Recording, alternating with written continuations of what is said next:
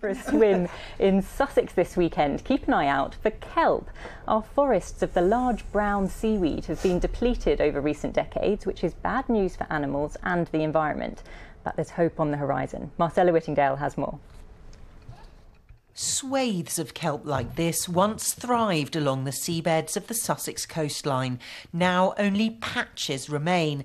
Drag fishing, pollution and storms have destroyed 96% of it. Thanks to a high-profile campaign, a landmark law was passed in 2021 that banned trawling along more than 300 kilometres of our coast, and the Sussex Kelp Recovery Project was born.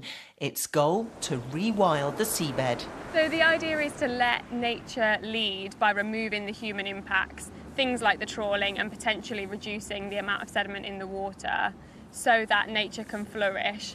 And through this, we hope to create a more resilient system that could cope with impacts in the future. We work a lot with local fishermen, with the community, and have a huge monitoring and research programme.